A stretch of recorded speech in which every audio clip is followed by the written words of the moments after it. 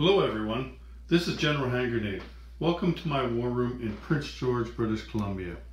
So this video here is going to be on strategy, a particular strategy for the Japanese. This is a strategy that I learned down in Tulsa last year. It was about 11 months ago when we were playtesting version 3, and it didn't look anything like the game looks now. It was quite different. It hasn't changed in that so much that this strategy wouldn't work.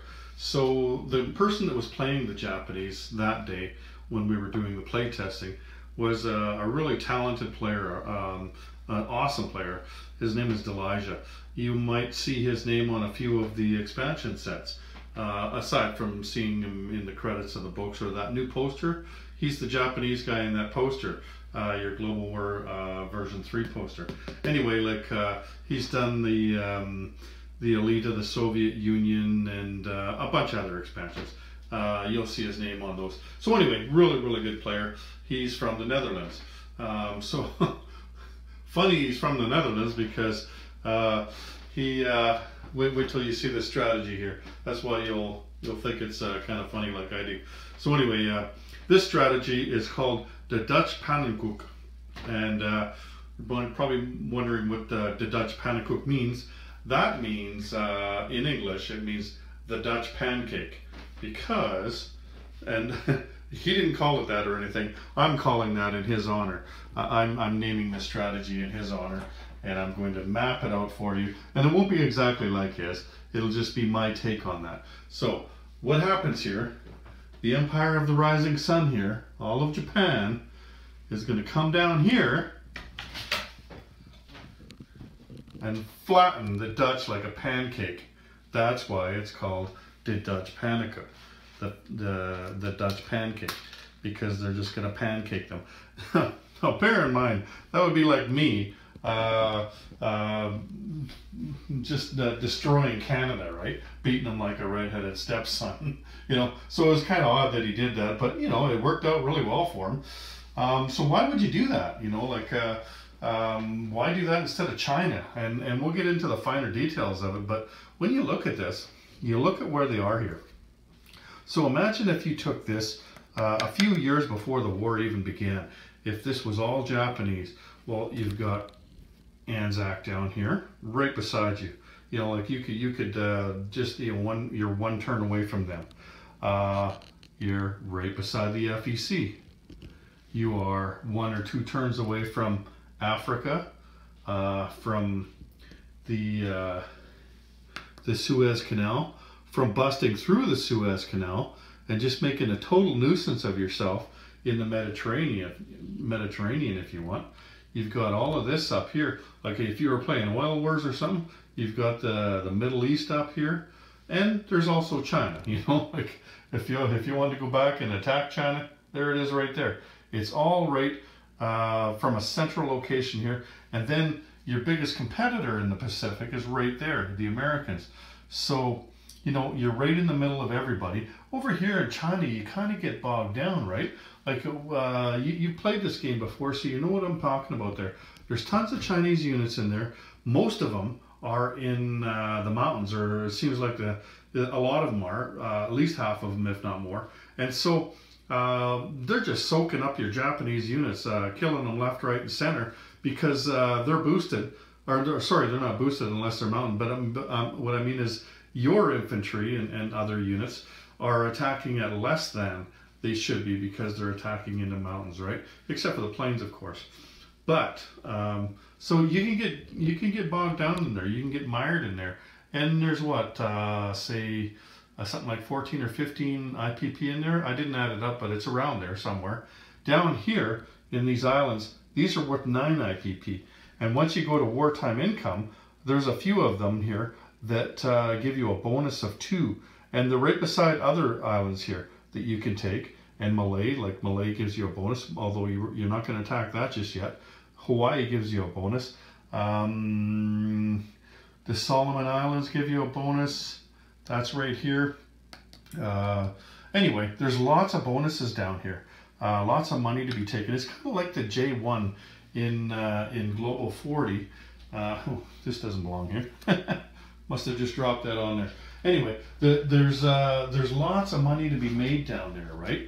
And the resistance is a lot less. Like there's only 5 ground units, a seaplane, and only like a coastal sub, a sub, and a destroyer. And like the transport doesn't fight, right? So I mean, there's very, very little resistance down there. Just 1 infantry, that's it. The rest are militia or those boats that I told you about. And so you think, well, you know, that's going to be a penalty against me because of the peacetime income increases, right?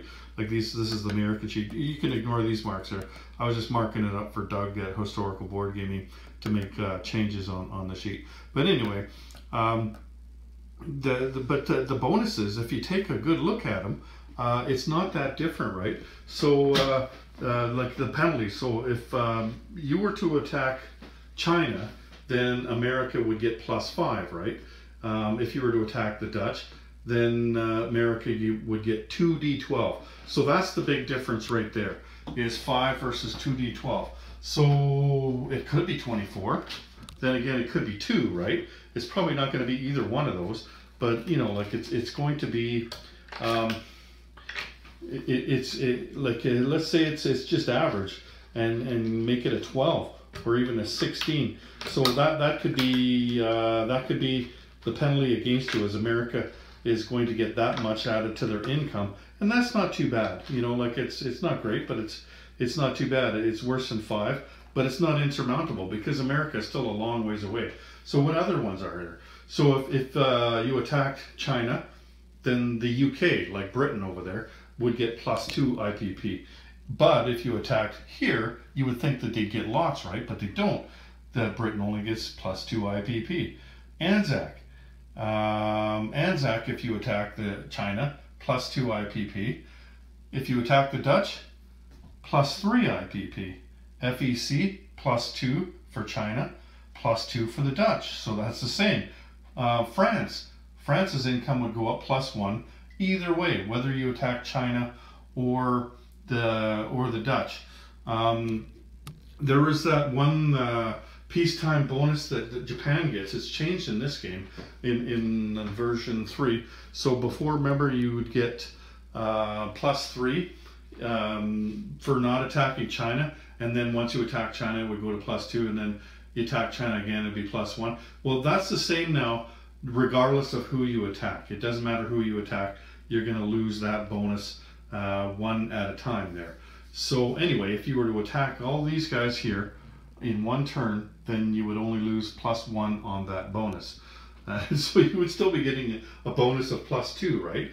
And you wouldn't need to attack them again, and in fact you wouldn't want to attack them again, because the second time you go to attack these guys, if you did, then they would be British at that point, right? So you would have to declare war on the British in order to do that.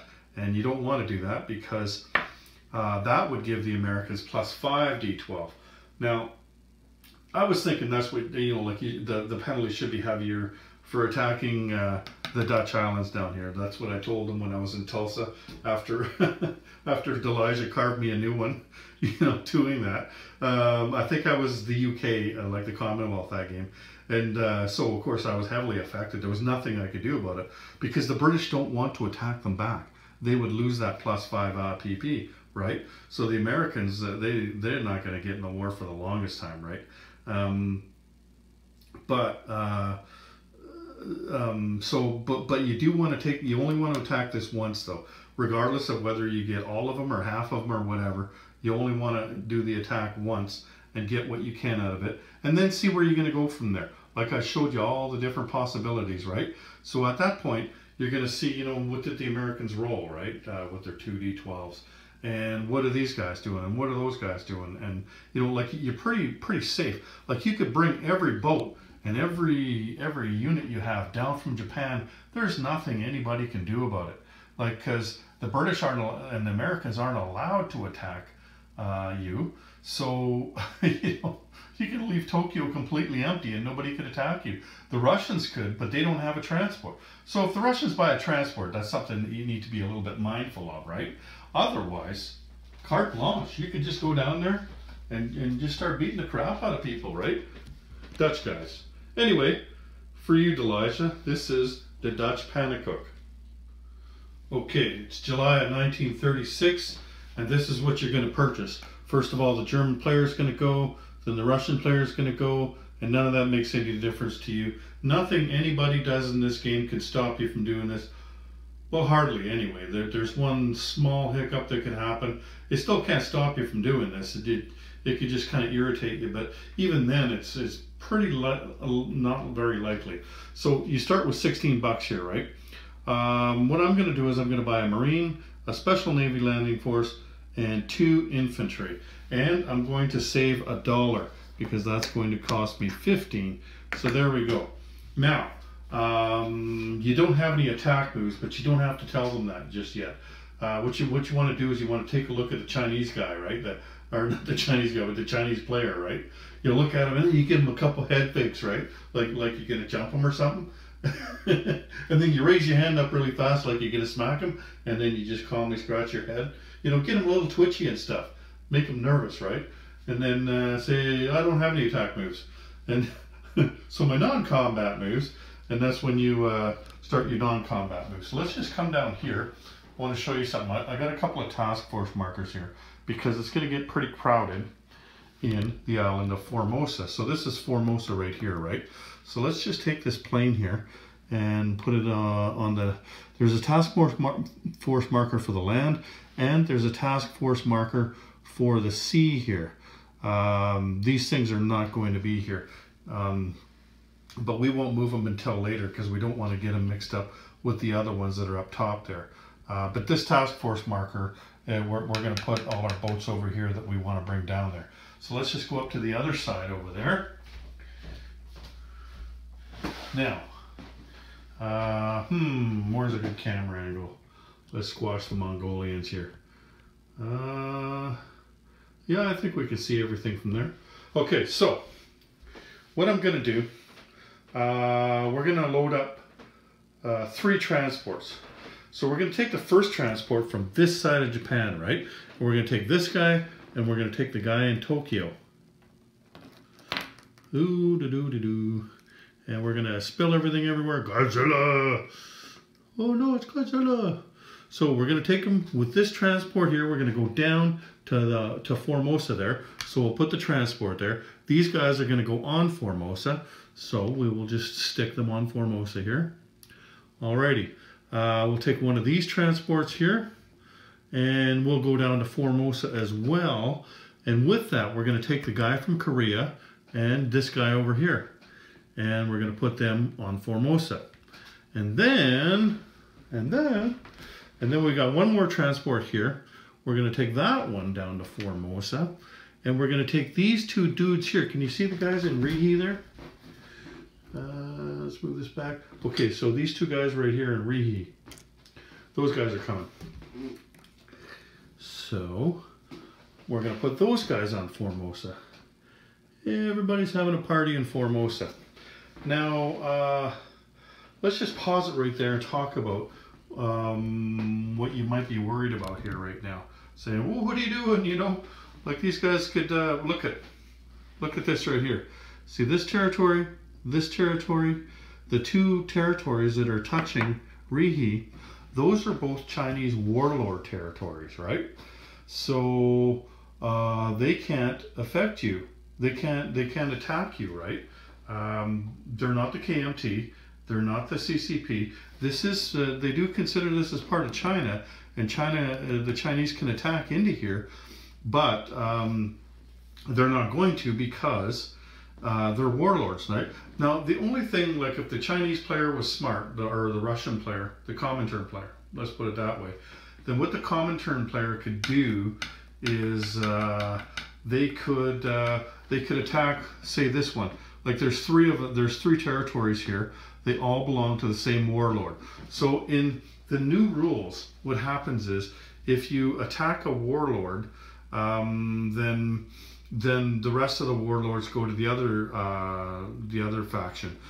So they would go to the KMT, right? The other thing that you could do instead of doing that is you could try to influence them. So you would roll the dice for how many territories you have. Now you only have one territory as the CCP. So you could roll one die, or you could purchase other dice for 1 IPP per dice, right? So you've got 2 dice. You could roll at 3 or less to try and influence these 3 warlords into joining your side. And that's, I believe that's at the end of your turn. Let me just check on that. I don't want to say the wrong thing here. Okay, yeah, so that's what I thought. So if they try to influence, they could try to influence one of the warlords that is bordering a CCP territory. And if they do, then all of those territories belonging to that particular warlord would align to the CCP. But that's not until the place units phase. So basically the attacks are already over. So if they tried to align these guys, they wouldn't do it, and then you would know that that was going to happen. But even then, it's not that big a deal. Like, it doesn't matter if you lose Rehe. You don't want to, but I mean, it really doesn't matter that much, and you'll see why. So you're not worried about them. You're not worried about the Russians, because the Russians aren't allowed to attack you, not until 1939. There's nothing they can do to you, right? So, you know, who gives a crap about the Russians? What I would do, because the Russians can't attack you, but it's possible that these guys can, is move that the motorized infantry down there, move the cavalry down there, since Russia can't attack you anyway. Take these 2 dudes and put them in Korea. They're going to go down and take part in the Dutch Pannenkoek, but not until the next turn, right? Because they're not on water right now, so there's no way you could pick them up this turn. So anyway, you've picked up all the units that you could up here, and you've moved them all down to Formosa there. So we've got 1 transport left here, plus we've got another transport here. So let's bring that guy up. Let's bring up this destroyer over here as well. We'll put these things here that we want to keep up here. We want to keep the destroyers back, because Japanese destroyers are just about the best unit in this game, believe me. You can use them as a destroyer, and destroyers have considerable abilities, or you can use them as a transport, right? So you're going to keep them up here to take down the next wave of guys. In fact, it's these guys here that you're going to go down there with. So then let's move down. Let's move down again to the other side. Okay. So where are we here? Let's. I don't want to squash too many guys here. There's Godzilla. Okay, so let's bring down this guy here. He can go 3s at a naval base. So 1, 2, 3. Like, he can go as far as he wants, right? Doesn't even matter.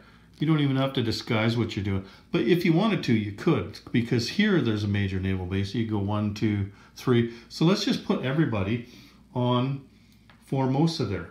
That we can put everybody on Formosa. And that way, you know, unless they watch General Hand Grenade videos, they won't know what's going on. They're thinking, oh no, they're coming after Calcutta, or, you know, like, they just don't know, right?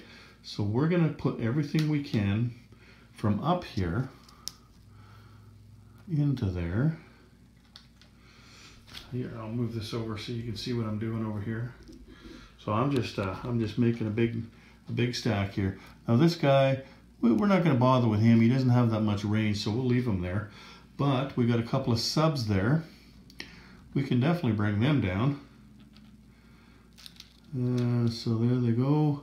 We've got another heavy cruiser. I think that's about it. We don't need to move anybody else down, but we can move these guys down, right? Yeah, that's right. Yeah, we want to move those guys down, but they're going to go on the land because they don't have a carrier to land on. So let's move those guys all down.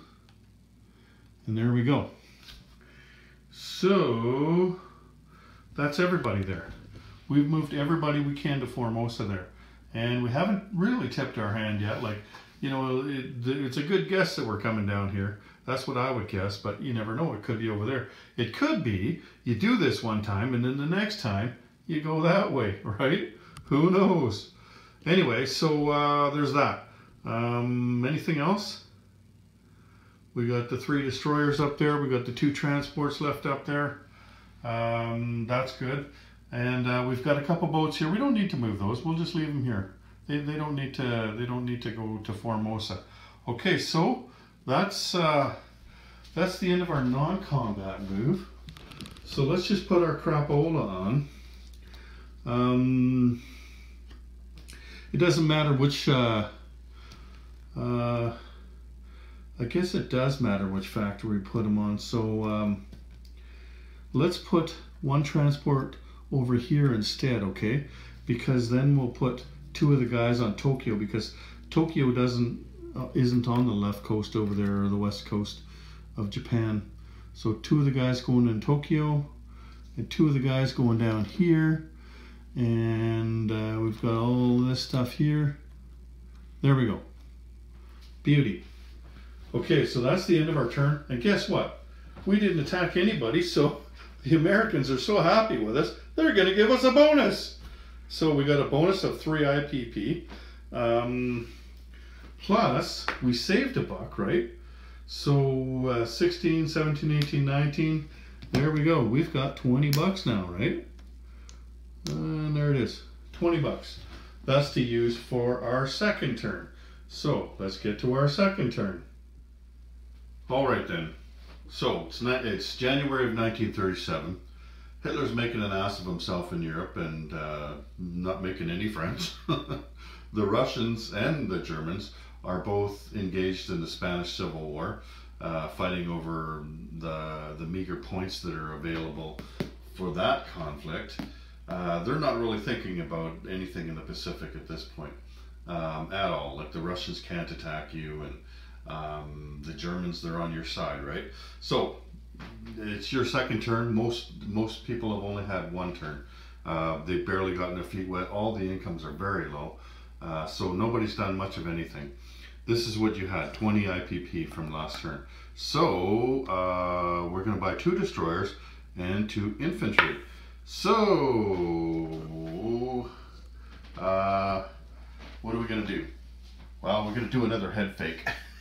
This time we'll look at the guy from Calcutta, you know, the Commonwealth guy. Because when you look at this, right, you look here, there's a major naval base there. You can go 1, 2, 3. And you don't have to worry about these boats here, because even though they're in your way, you're not at war with them. So you can go 1, 2, 3, and then declare war. So, you know, like, you could attack the FEC, so you look at them and you point at it and then you don't do it, right? Just to freak people out, you know. So what are we going to do then? Well, we got 2 transports up there, right? So we're going to take, here, let's find a spot for this thing here, right there. So we're going to take the transport from here, and we're going to bring the 2 dudes down. I had to reset this, so I'm not sure I grabbed the right dudes. Like, I screwed up this turn, so I'm just redoing it now. I might have the different dudes, but it's set up basically the same, okay? So we took those down. We got this transport over here, and we're also going to take that to Formosa, and we're going to take 1 of these dudes and 1 of these dudes, and the dude that's there. So so there's that. Now, you know what we'll do? Just for a little added defense over here, let's take the guy, the guy that's left on Korea, and let's put him right there, okay? Just for a little bit of added defense. And then there's a couple more things to do that are really important. First of all, we need to understand that there's no defense happening here for the Japanese. A fighter is better on defense than a tactical bomber, but a tactical bomber is much better on offense, and we only need offense. So we have a couple of carriers here up in Formosa, right? This one has a tactical bomber and a fighter on it. So we're going to take that fighter and we're going to fly him. Here, let's take the tactical bomber off. We're going to fly the fighter up to Rehe here. It depends. Like, if if these guys are mobilized, right? Like if these guys manage to get them, then maybe not, right? But as it is right here, looking at that right now, I'm going to fly that fighter up there. So there's that tactical bomber. So we're going to move him down to here now, right? What's that C zone called? C zone 122. That's the one that surrounds Sumatra here, and Sumatra has an air base, which is really cool. So then we also have a light carrier, this one here, that's in here. So let's do the same thing with that. Let's take it like this, and we'll also put that one up in a Rehe here, just for a little bit of added defense, because we don't need any defense anywhere else, right? That's the only place we could possibly need defense at this point in the game. And even then, we're really not too worried about those guys. So then we're going to bring this down here. Again, we're going to put that in C zone 122 where Sumatra is. And that's about it. Like, I would say, geez, we should put something else in there, but you know, like, it would be crazy for the British to attack that. But you know what? They could do it though. So just in the interest of self-preservation, let's take, there's a couple subs in there, also in Formosa up here. Let's bring those down, and let's bring those in to soak up any hits if the British ever did decide to go after those carriers. And, oh, what the hell, let's put the battle cruiser in there too, the Congo class battle cruiser. We'll put that in that zone as well, just in case the FEC gets frisky on us. And I think that's it. That's basically all we need to move, right? Oh, no, that's not it. Sorry. We've got the 3 destroyers up there. So we are going to take them and we are going to move them to Formosa. There we go. So everybody's at Formosa there, except for the 2 carriers, the 3 tactical bombers, and a couple of other boats as well. Hey, you know what? Let's put a light cruiser in there too. They're small. Make it look ominous. Get everybody scared. There we go. And so that is the end of our turn, except we have to put our stuff on. So we got the 2 destroyers, and it doesn't matter. We could put them on either side because they're going to be able to reach where we want to go either way. And we're going to put the 2 dudes on. Those 2 dudes can be carried by destroyers, right? Now, you might have seen there that I took these destroyers down without anybody on them, and there's a reason for that. Let me just count up what we got here. So 2, 4, 6, 7, 8, 9, 10, 11. So we've got 11 infantry. We've got 5 transports, and then if we use one of the destroyers, then that's going to transport them. The other 2 destroyers, if you remember the V3 rules, if you've read them yet, when we go after submarines, there's a submarine here and a submarine here for the Dutch. When we go after submarines, we can pair our carrier-based aircraft with a submarine, with a destroyer to attack a submarine. So that gives us an extra shot. Like if we miss that first shot, then those submarines can dive, right?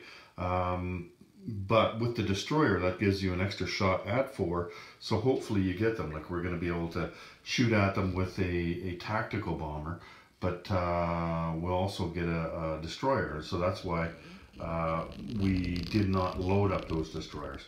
We could have, like there was 2 units left, right? Like we had this unit over here that we could have brought down with a transport, and there's that infantry that I moved over there. We could have brought him down with a destroyer. So we could have brought all that stuff down, but we do need those destroyers because we do want to take those subs out. Anyway, it's time to get to the last turn. Move the calendar to July and let the pancake start. Okay, so now it's July of 1937. The war is still going on in Europe, just in Spain, and people are moving stuff around. Again, most people have only had 2 turns, and they've hardly bought anything because their incomes are so low. Everybody in Southeast Asia and the South Pacific are shitting their pants right now because of the orange horde that you've moved south. They don't know who the target is. It could be Calcutta, it could be Anzac, it could be the Netherlands. They're thinking probably the Netherlands, but you can't, you don't know for sure. They could turn around and come back to China. I mean, it could go any way, right? So everybody's worried. They're not sure who's gonna get it, but somebody's gonna get it, and it's going to happen this turn. It's time to do some flapjacks. So we got what, $18 or no, $19 for income. Now this isn't part of our plan. This is just like we've got everything we need to do what we're going to do. This is what's going to happen next. And so I thought, okay, why not buy a light tank? We haven't put anything on Rehe yet. There's a small complex there. So I bought a light tank and I bought a militia because I can put them both in Rehe, right? Now this one, then also, to research technology, you get one die per every major complex or major factory that you have, right?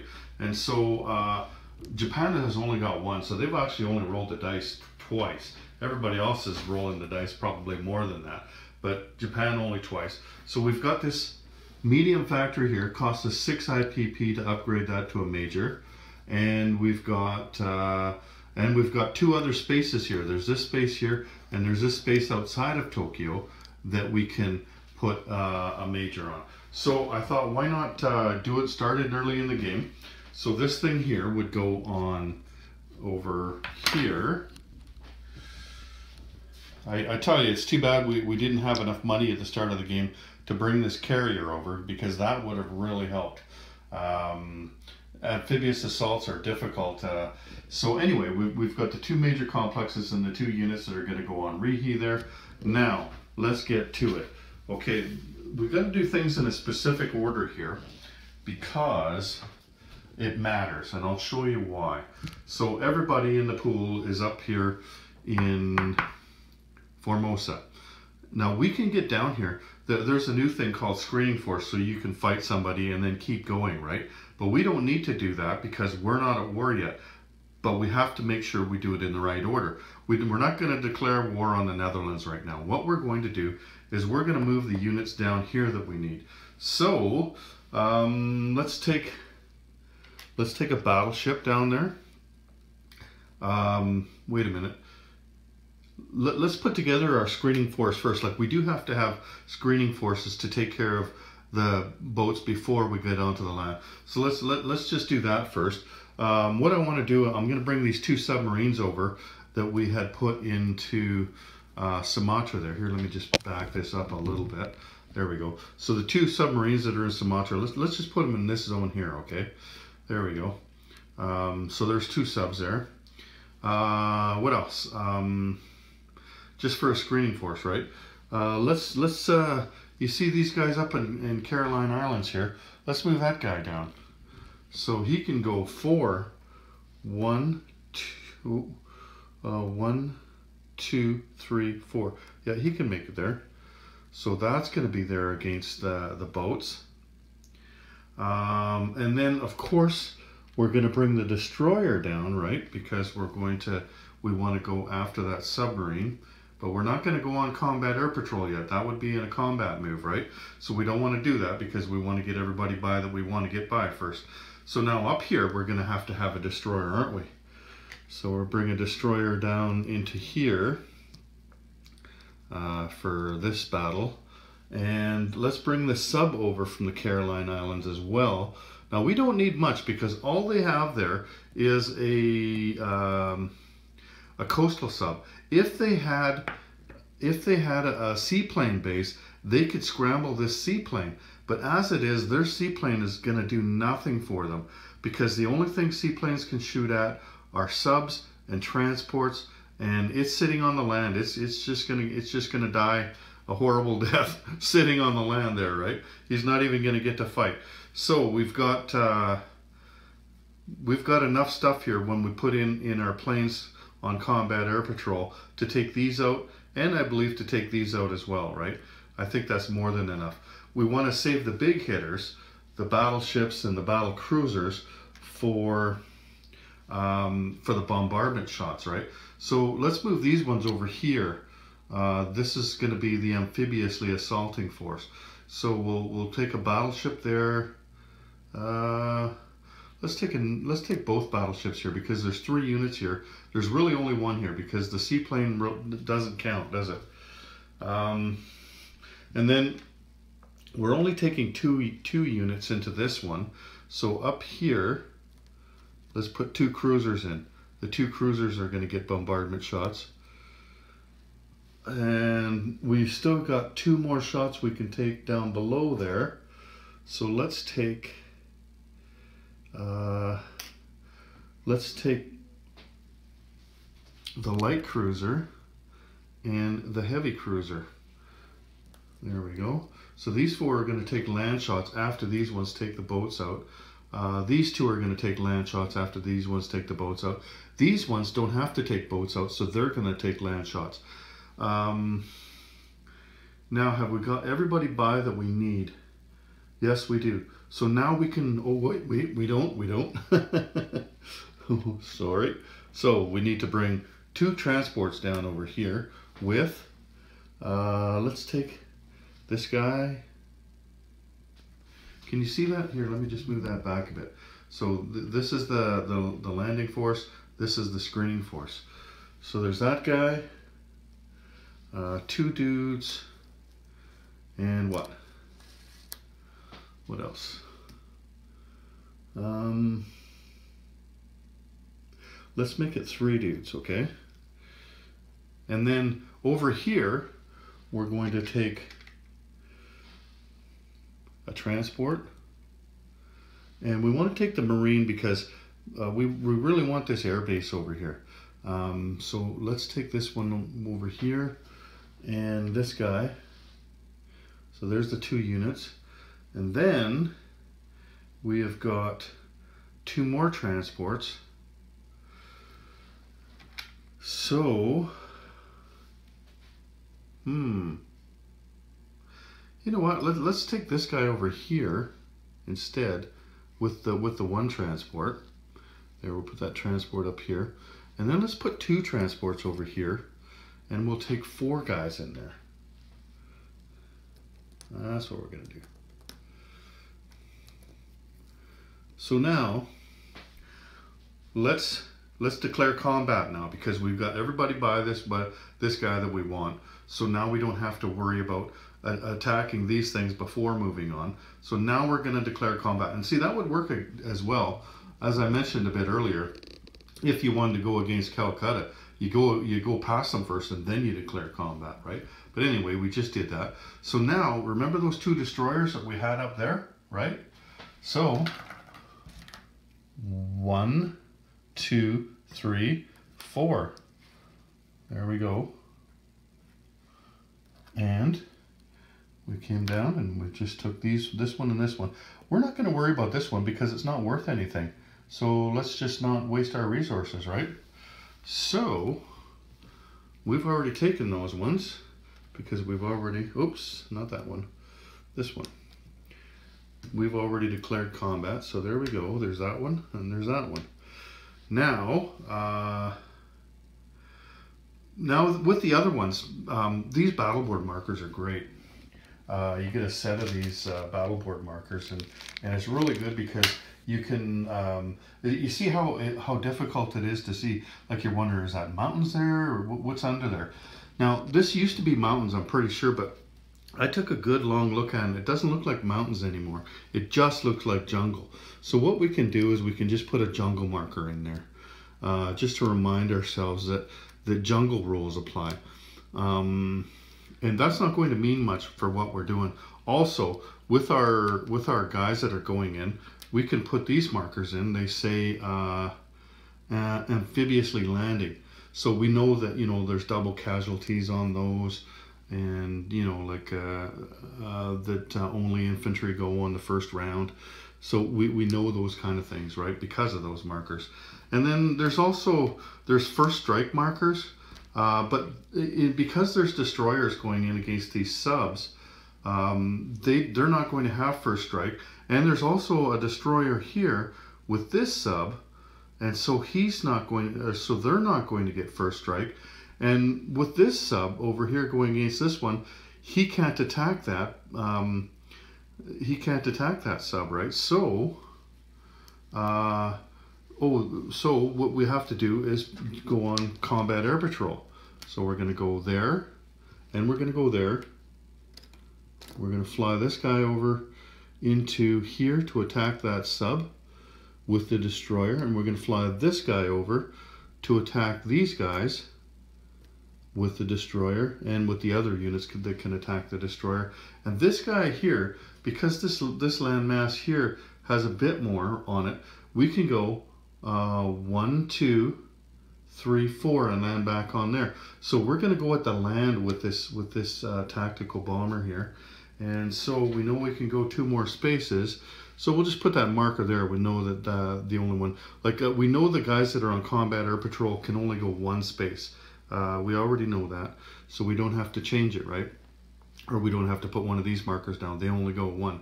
But this guy here, we can't fit it in there, but he goes 2. And I think that's just about it. Like, we do have 2 more guys there. Oh, right, that's not it, sorry. There is one more thing. So there's this guy.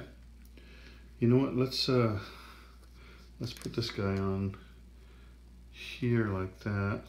Or wait a minute. Let's go like that, sorry. So I've got 2 guys left, and I've got 1 destroyer. And he's up in Formosa here. So he's coming down 1, 2, 3. We can go right through the American there because we're not at war with America, right? So he comes down here, takes that, no problem. And we put that marker on there. So we've already gained $3. Now we got to go after the heavy ones. So should we roll this? Should we? Huh? Why not? Okay. So this is pretty easy. What can I do here? Let's put this over here and this over here so you can see what I'm doing. Okay, so let's go for up here. So we've got to use the screening force first, and we have a tactical bomber and a destroyer. So the tactical bomber is going to be yellow, the destroyer is going to be blue. The tactical bomber hits on a 7. It's got a target selection, which doesn't matter in this case here because there's only 1 combat unit to hit there. So they did hit it. So that's the sub gone. Now the sub does get to return fire. So let's roll for that sub there. 2. Geez, I forgot what the defense value for that sub was. Let's take a look here. Coastal sub 2. Okay, so he got a hit. So that sucks. He got our destroyer, but at least we got him out of there. You might be wondering why I put the carriers next door instead of putting them in there. That's because if either one of those subs rolls a 1, then you can bet your bottom dollar, if you're the Japanese player and I'm playing the Netherlands, I'm taking your carrier because your guys aren't going to have, your planes aren't going to have anywhere to land. You just took these territories, and you can only go 1 space, right? So by damaging your carrier, that means your planes are going to fly into the ocean. They can't land on a damaged carrier. That rule has been changed since version 2. Before on version 2, you could land on a damaged carrier. In version 3, you cannot, all right? Because we killed the sub, then that also auto kills this guy here because we do have units left. So now the amphibious assault begins, and we have 2 cruisers. So we look on here and see these things here, the shell looking things. Those are the things that tell you what you shoot at for bombardment, right? So where's our cruiser? He should be at 6 here. Heavy cruiser, so he gets to roll a 2 or less, and it is first strike if you hit with your bombardment. So if they get a 2 or less with either one of these die, then that militia is gone. and they missed. So we got to keep fighting. So now we have a Marine, and we have, I was wondering where that guy was. There shouldn't be an extra guy up here. Sorry about that. This guy that I left up there, I was wondering, why is there an extra guy? I thought I counted it out right. So he's on there. Now with jungle, if we were using some kind of mechanical piece, whether it was motorized infantry, mechanized infantry, or tanks of some kind, those things would get -2 in jungle. But we're only using infantry. This does not affect infantry at all. It also, the jungle would limit your movement to 1 instead of 2 if you had a thing that went 2. So we're not worried about that at all, are we? We're just dropping onto the land there. Anyway, so we've got 2 at 2, and we missed. And then they've got 1 at 2, and that's a 7. He missed. So we got 2 at 2, and we got a hit, and they've got 1 at 2, and that's a miss. Now, if they would have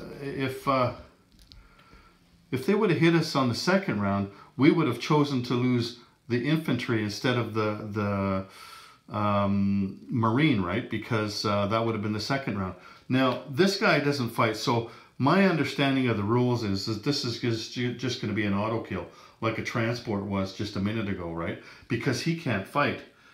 He can't shoot at what we have there, so I don't see how he could get us. I'll let you know if that changes, but I'm pretty sure that that's just an auto kill.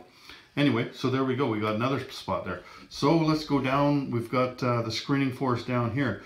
We have a tactical bomber and a destroyer again, going after that sub. And we got 2 misses. Ooh, that's no good.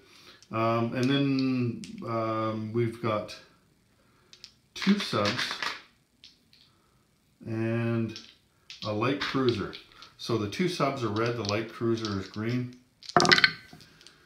Okay, we got a hit with the sub, and a hit with the light cruiser. So we got 2 hits. So this is an obvious choice for the guy, for the Netherlands player, right? He's going to choose to lose the destroyer. He does get to shoot with the destroyer though. So, but he's going to, instead of fighting back with this guy, he's going to submerge, okay? So let's just shoot back with the destroyer, and he got a 3, so let's get rid of one of the subs here. Okay, so that was interesting. We left them with a sub. But we should be okay with that because our carriers are out here, but we still have 2 other units out here as well. So our carriers shouldn't be at risk with the 2 subs, or with the 1 sub here. I mean, you can go after somebody else, I guess. But anyway, here we go. So now we go after the land. We have a light cruiser, and a light cruiser is only a 1. So we need to hit a 1 for a light cruiser, and that's a miss. And then we need a 2 for a heavy cruiser. That's a miss. And then we need 4s for the battleships. Would really be good if we were able to hit 1 or 2 here. So that's a 1. So that's 1 hit. So obviously they'll want to take the militia off, and that is a first strike hit. So that militia does not get to fight. He goes back here. Okay. So now we go with 3 infantry. Okay, the infantry are going to be red. The tactical bomber is going to be yellow. And the Special Navy Landing Force is going to be green. And so that's a hit. Just 1 hit. So he's going to want to take the militia off. So he's got 1 at 2 and 1 at 4. We'll take the yellow one's going to be at 2 and the red one's going to be at 4. So 2 misses. We got lucky there. Now we do it again. Same dice. Wait a minute. Well, not this dice. We had too many. Anyway, these are the ones that we had before. That is, that's one hit there. And that's all we needed was the one hit. It's also a targeted hit, but it doesn't matter because all he had left was one dude, right? So whether it was a targeted hit or not, we got him. So that pie comes off. And ours goes down. Now we've got, oops, sorry about that. Now we've got this one left over here. We've got a light cruiser and a battle cruiser to take the landing shots, and that's it. So I always try to get like I've got lots of different colored dice. I always try to get the colored dice that I'm using. So I got green on the light cruiser and I've got purple on the battle cruiser. So that's what these guys are. Again, first strike, be great if we hit them. No hits. Okay, so then we have 4 dudes. Just 4 dudes, and they're at 2. And we got them. We got 1, 2. So then we'll roll them. They have 1 at 2. And they missed. Okay. So there we go. There's that. And we get to put our pie down there. So we just gained $9, didn't we? Now we have to just fly these things back. Now these guys can only go back to the carriers, right? This one here, this one here, and then this guy that was on the land here, he can go 2, so 1, 2, back onto a carrier. There we go. And these things are off now.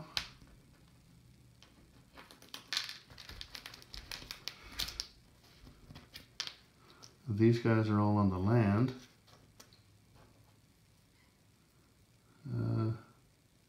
Oops, that guy's up there. Okay, so there it is right there.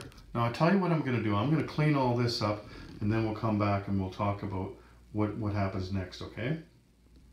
Okay, so that's what it looks like now. Now let's talk about the aftermath and perhaps what happens next. Actually, I might as well take this guy off. Don't really need that anymore on Formosa since everybody found a party to go to. There we go. Okay, now, well, first things first, Japan just collected an extra 9. But before we do that, let's just, while I got these dice in my hand, let's just roll these. So one of the things that happens when the Japanese take out a neutral country is that Japan gets 2d12, or sorry, America does. So there's a 7 and this is a 9. That's a really good roll there. So they got 16. So let's take a look at this. So America now gets 16. They went from 6 to 22. That's not insurmountable. It's only the 3rd turn, right? And you know, they might have gotten money from something else, although that's the only thing they've gotten from Japan. They might have got something from, but probably not. Like there's not much else happening. It's mostly Japan that they're worried about, right? And okay, so the UK, it goes +2. Big deal. Anzac goes +3. Where are they? So they go up to a whopping $6. FEC goes up +2. So they're up to 7 now. And France goes up 1. There we go. So that's all that happens. Nothing happens with Russia. So then Japan goes up 9, so it goes up to 25, right? Plus, they still get two bonus for the oil from the Americans because they've only attacked one country once, right?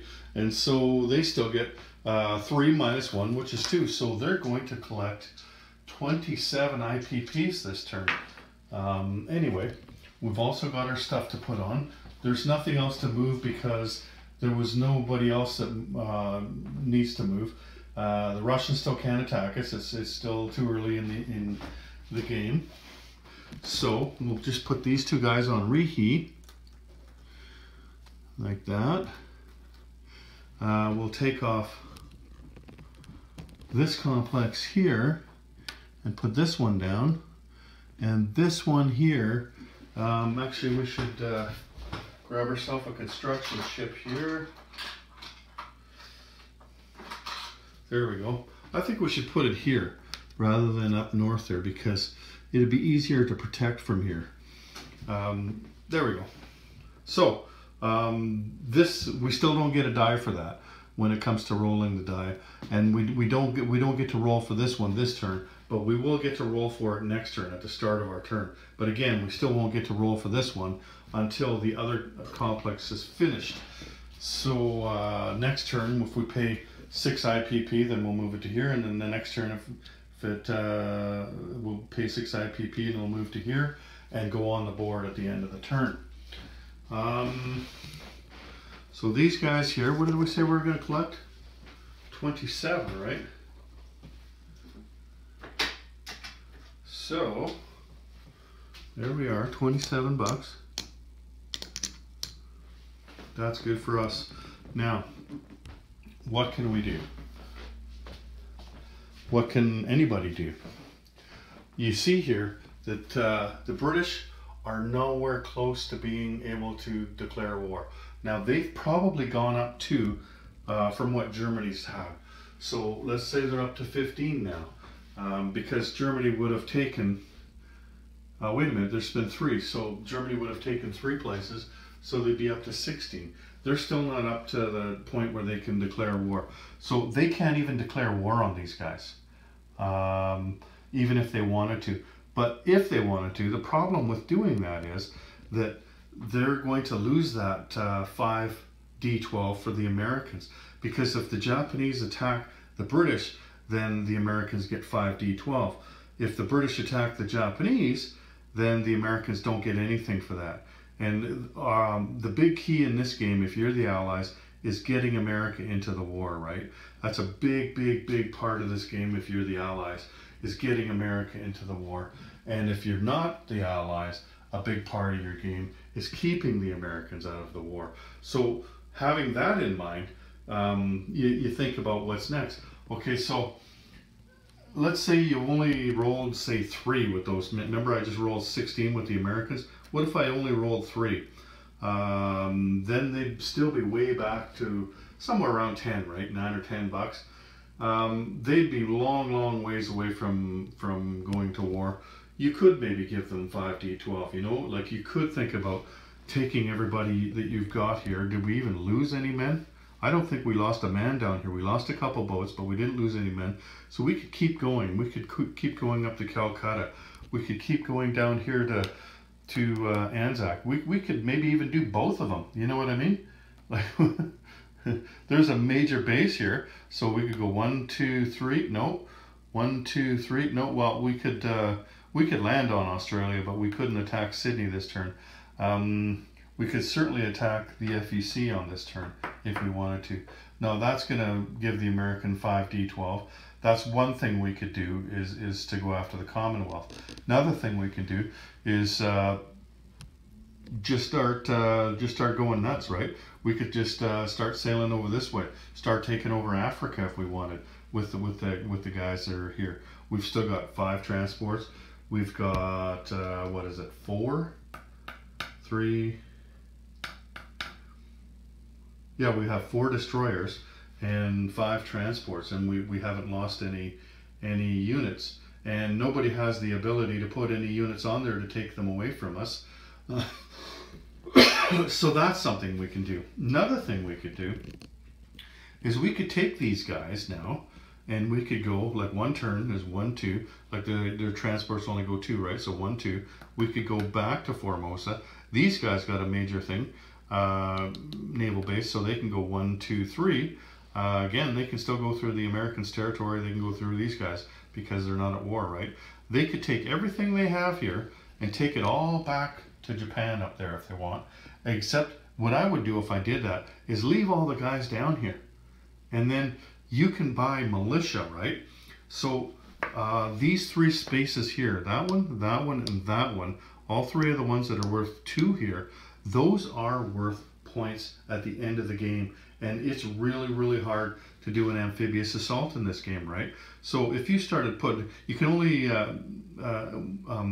well, anyway, you could put a militia on each turn, right? Say you only put 2 militia or 3 militia on these 3 places from now till the rest of the game. that'd be extremely difficult to take those 3 points back from you. In fact, you could keep those points as long as you wanted if you kept putting militia on. And also with militia, you can also upgrade them as well, right? For 2 IPP, you can upgrade a militia to an infantry if it's in the supply path. And I don't see your supply path being broken between here and Japan, right? You should be able to have a supply path that's open for at least most of the game. Late in the game, who knows, right? But I'd be inclined to do that as I look at this right now. That's almost a guaranteed 3 points for you. And you know, like if you played this game a number of times, 3 points isn't shooting lights out, but that's 3 out of 7 possible points for the Japanese. That's not bad. If your teammates, the Italians and the Germans, are having a similar type game, then you're coming in close to 8 or 9 points. That's pretty close. Like if Germany has a better game, then you can get better. But I mean, you've had a great start, so you can even improve that. Like taking Malay or Philippines or the 2 French territories down there, those are also worth a point. But you can only get 4 of those, so you've already got 3 of them. You could get 1 more. So taking any one of those 3 places before the end of the game and holding it, or even just taking it on the last turn, you know what I mean, and holding it, that's worth 4 points. Then there's another one with if you have 50 points or more, or 50 IPP or more, then in your income plus bonuses, then that's worth a point. And there's another one, owning groups of stuff, groups of islands and stuff. That one, or it's either that or more capital ships than the Americans. That's also worth a point. But it's tough to win that one. The Americans have a lot of money, and they can probably outspend you on that. But you've got a pretty good start there. So what I'm thinking is, you bring those up to Formosa, that's 1 turn. You bring them up to, then you go from Formosa, you look here, Formosa's right here. It's got a major naval base, so 1, 2, 3. You can attack China if you wanted. You know, like you've got all those transports, all those destroyers, and so you've got lots of money right now. $27? Yeah, $27 in your jeans right now. You could buy 9 infantry if you wanted, or you could buy a bunch of Marines if you wanted, right? You've got lots of planes to support you. You could bring some of those guys back from the Dutch islands if you wanted. I wouldn't bring them all though. I'd leave some down there. Like I said, it's pretty sweet if you could put a few militia down there. It'd be tough to lose those points after that, between now and the end of the game. But you know, like you could bring your whole navy back here and then just prosecute your game after that. Like you're only 3 turns in and you've gained 9 IPP. You're still getting a bonus of 2 IPP from the Americans, and nobody's able to touch you. Nobody can. They can't even look sideways at you. Like so. You know, we're all avoiding contact. And so that, my friends, is the Dutch Pannenkoek, the Dutch pancake. So anyway, take care everyone. General Hand Grenade out.